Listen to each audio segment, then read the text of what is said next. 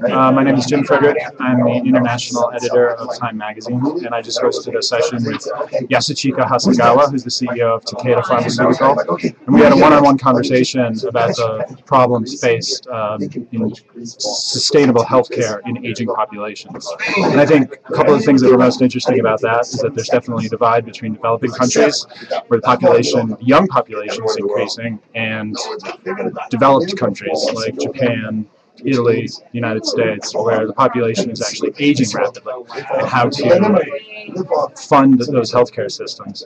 He had several, very interesting ideas that countries with aging populations could increase their immigration, they could increase their taxation, they could lower their entitlements. But as these are mostly developed democracies, the biggest problem is that old people vote and young people don't. And so getting these changes in entitlements to shift to the younger, smaller populations is going to be particularly tough because the young are already disenfranchised from the political system, period. So finding a way to change that going forward is his biggest challenge in the healthcare industry worldwide, and was one of the most interesting parts of the talk, I think.